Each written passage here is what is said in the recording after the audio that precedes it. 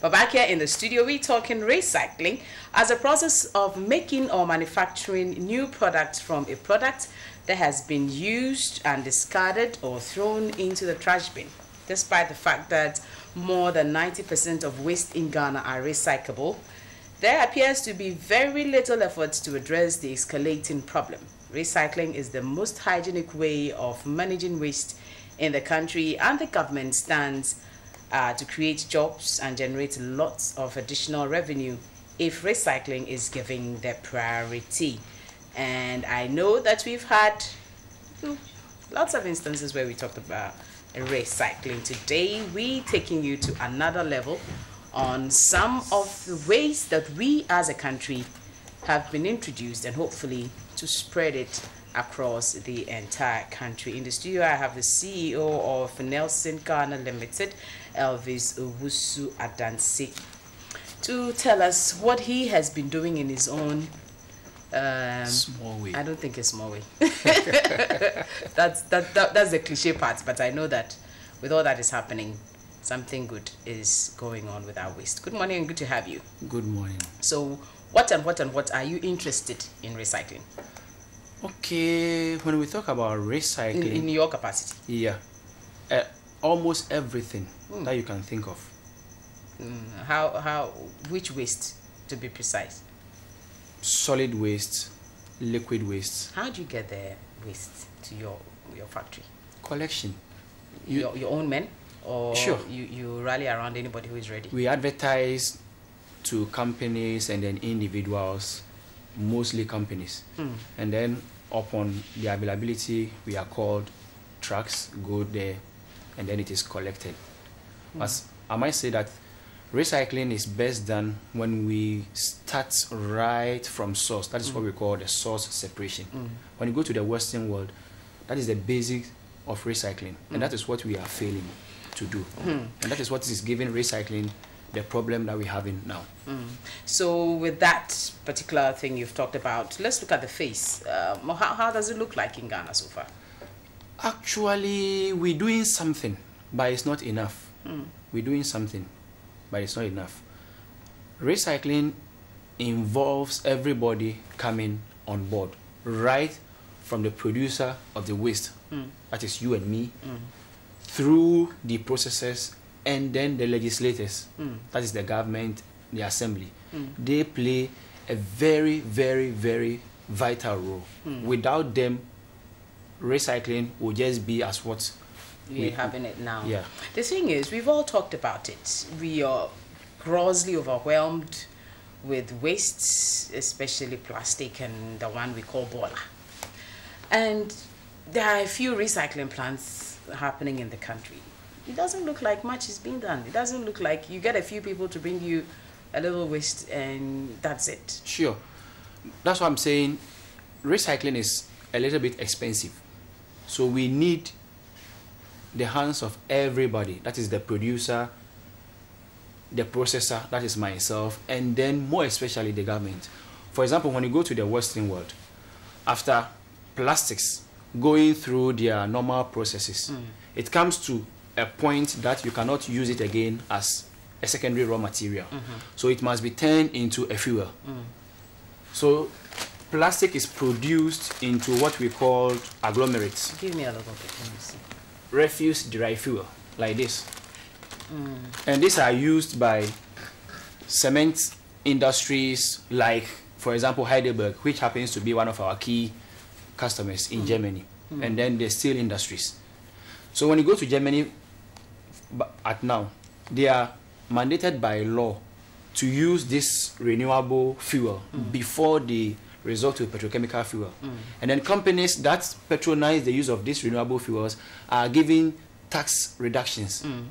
So it encourages the producer. So there's a cyclical process of making the end user or the processor of this particular fuel benefit. That's right. But when you come to Ghana, there's nothing of that sort.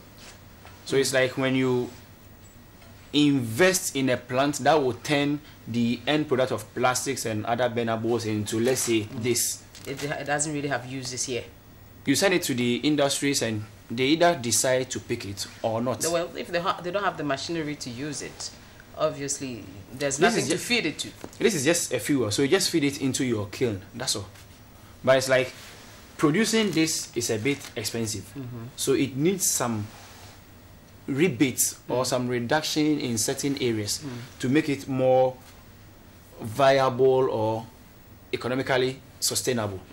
But if those measures are not there, why will he go for RDF for, let's say, $1 a kilo? And what's the RDF? That's refuse derived fuel. Okay. For $1 per kilo, whilst maybe he can go for petrochemical fuel like LPG or whatever for, let's say, half that same price. Before we get into actually the uses of this particular raw material or product now, it becomes the cyclical problem of starting with the sorting of the refuse. How holistic has it been? Have we been able to drive this information or awareness creation home, maybe with the metropolitan assemblies or with the households? What has been the area of directing this awareness? The household has become a little bit of a problem, but with the industries, they're really cooperating. But as I said, with the households, it's like when you encourage them, when you educate them to start what we call the source separation, and they do, at the end of the day, what happens? Would you go and pick them up? Yeah, we do. As a company? We do. But it's like the infrastructure and then the logistics are not enough to go around everywhere and meet everybody's needs. So at the end of the day, he or she separates. It will be there and it will not be collected. They are not being collected because after processing, what next? It's like, as I said, that legislation backing recyclable materials is not there. So it's like a few are being picked. So when he or she separates, a day, 2, 3, you are not coming. Next time he will stop. Unfortunately, I'm tempted to say, looking around our environment, we're getting comfortable with doing things this way. Everybody picks up a certain area and comfortably works within. There's no interactive, collective support and structure amongst ourselves. The waste people come around and collect the waste. How has it been to indicate to them that, okay, from your source, because we know they are regular in this area, let your generators know that they can sort, and then we will come for it from your end, because we know that you're picking anyway. How has that also been done? As I said, with the households, it has been a little bit of a problem. The person should sort the waste into different fractions, like, and it's regularly collected, actually, like lately, like recyclables and then the non-recyclables, which means the person needs more than a bin, minimum 2. So the question is the person getting those 2 bins? Yeah, but so you guys should collaborate. Sure, which we do. But as I said, when I buy 2 bins, or let's say 3 or more, distribute them, it costs money. When I get the materials, processing them also costs money. So after processing them, if I take it to the industries and they don't patronize them, I lose. So I must pick at a pace where I wouldn't lose. But as I said, if the legislation is there, it will, let me say, entice the industries to patronize these goods. I heard on the news that one of these paper industries is collapsing. But meanwhile, when you pick the waste of Accra, we have about 7 to 10% of the fraction being paper. You go to Mokola, all the fruit juices and those stuffs that are coming in come in paper cartons. But at the end of the day, those paper cartons find their way into the bins. So if these industries are helped and then giving some tax rebates, a reduction in their taxes, so that they will patronize this secondary raw material, that is this paper, from the markets, they will readily do. And then we, the recyclers, will be in business. They will also be in business, and then the nation will also be clean. It looks to me that in as much as we are talking about the act of recycling, the business environment obviously needs a certain collaboration, whether public-private partnership or private-public partnership.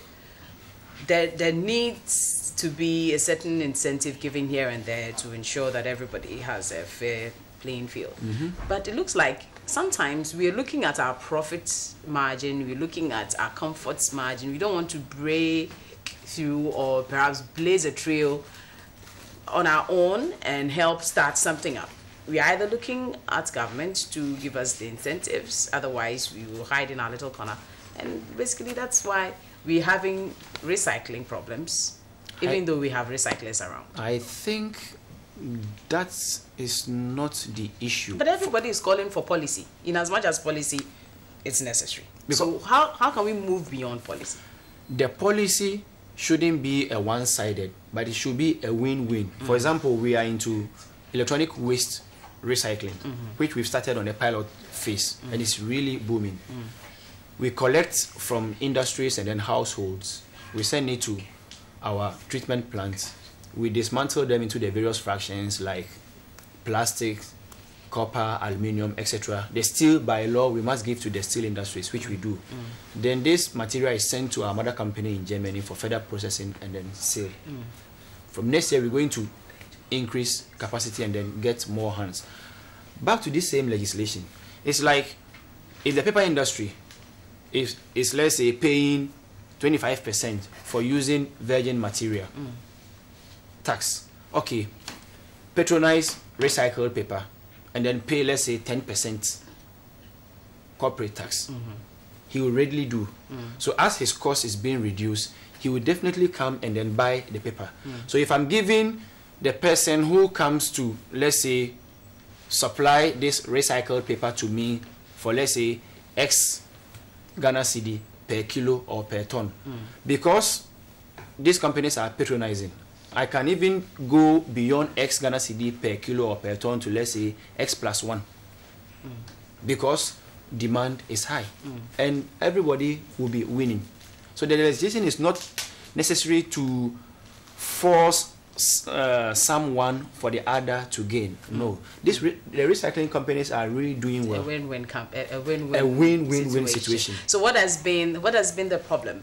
Is it that we haven't found the benefits good enough? Is it that people have not given themselves to the understanding of what is going on, or it's just been identified as a business entity for people who think they can venture into the sector, and so nobody's really giving ear? Has there been dialogue anyway? The dialogues are going on, but it's like we have the perception that when we talk about waste, it is a work that must be given to people with not so qualified educational background, which is not true. Collecting baller is not a professional thing. Yeah, we see that, okay, yes, it's a miniature job for the ordinary person, but it's not true. Because people have their masters and then their PhDs who are handling waste. That is one of the perception. And then the second aspect is, it's like we don't have much industries that will patronize these recycled materials. So at the end of the day, we have to look at markets like India, China, Turkey, and the stuffs. And it's like everybody is sending his or her recycled material to either India, China, Turkey. So that market is choked.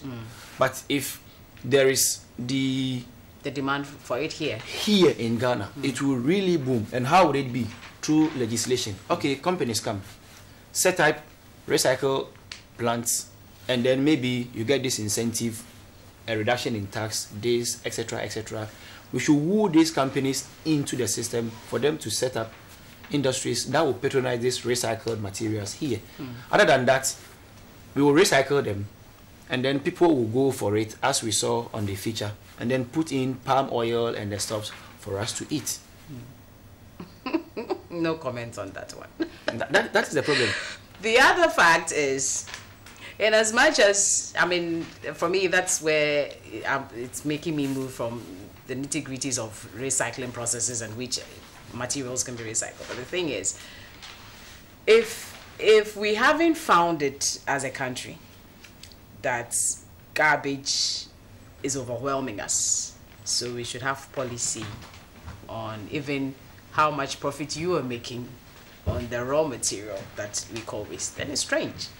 But on the other hand, how have you been able to entice industry with your products? It's like in the first stage, we educate them on the need to do things the right way. It's like, let's say, a very big company producing products that are patronized by everybody, well-known companies, and then you find your end products at places that are causing a nuisance to the public. When they become aware of such issues, it encourages them to do things the right way. That is one aspect. In our part of the world, nobody will blame you for it because you're not the end user. But luckily, some legislation is working on the, let me say, the international companies here to do things right. Oh, they know from where they're coming from that it mustn't work that way. But and obviously down here, EPA is also on the neck of these companies. So okay. they are also doing things right. So they come. And then we also try as much as possible to make things flexible and a bit affordable. Not at our expense, of course, but a win-win situation, so that we pick their waste and then handle it the professional way. So sometimes they come to our recycling plant to see how the used computer or the microwave oven that is no more in use is being dismantled, and then where those end products are going. And they become very happy that at least their waste is not ending up somewhere and then causing diseases and other nuisance to people around. So they are really doing well. But do we get those people to patronize, especially if in their process of manufacturing they can use some of the recycled products? I even saw a bag when I was coming into the studio from sachet water, and I was very happy. It's like nowadays you see people buying made in Ghana bags from recycled plastic, which is very good. We're doing well, but I would say we must move a step ahead by going into industrialized processing like RDF, refuse derived fuel, because to get a fuel of this size you need hundreds of kilos of waste.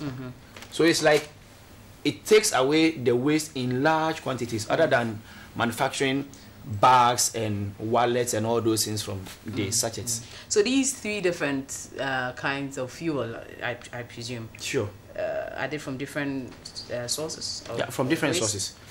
It's like when plastic is recycled to the last level, it's like you pick it up from the waste, you send it to be processed, and I must tell you that if you're wearing, let's say, a cloth with some percentage of polyester, don't be surprised if you are told that that percentage of polyester in your material is coming from somebody's garbage.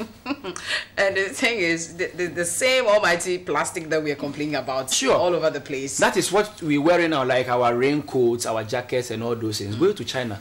All the polyester yarns are from the plastics, which the Europeans mostly produce, they use, they send it there, it becomes the clothes, and then we all... The same one that is stuck in the Odo River. Sure. And the middle one is which one? And the middle one is from organic waste. This is from plastics, and this is from organic waste. And what do you use? People don't see composting as also recycling, but I beg to differ, because after eating or maybe peeling your cassava, your plantain, this food rest. It's not only for their goods. No. You keep it for some time and it becomes manure, which you can put back into the soil. And then when waste is recycled and recycled and recycled, and the qualities or the substances in them are no more, the last option is to incinerate them, produce energy, and then the ash is what you see here. And that's for what? And that is for land reclamation. We're doing alluvial mining, surface mining, and at the end of the day, we go and then use dynamite on mountains, get the sand to come and fill up the land. Whilst we can process waste, get the energy out, use the sand from the incineration as a form of land reclamation, or even composting. As a form of land reclamation. So this is where we have to go. Well, I think I agree with you on the policy bit, and even more on the holistic way of handling it together. You profit, I profit, and then we balance the equation on on that, and it's been new age elsewhere for so long. So I think we should just catch up with it and benefit the maximum as much as we can. So thanks so much, Elvis, for joining us and sharing this with us, and good work done. We know that you're profiting as well, but we won't be bothered about that too much. So if you have your e-waste, your electronic waste, get in touch with Nehlsen, okay, because we're handling them. Thanks for joining us.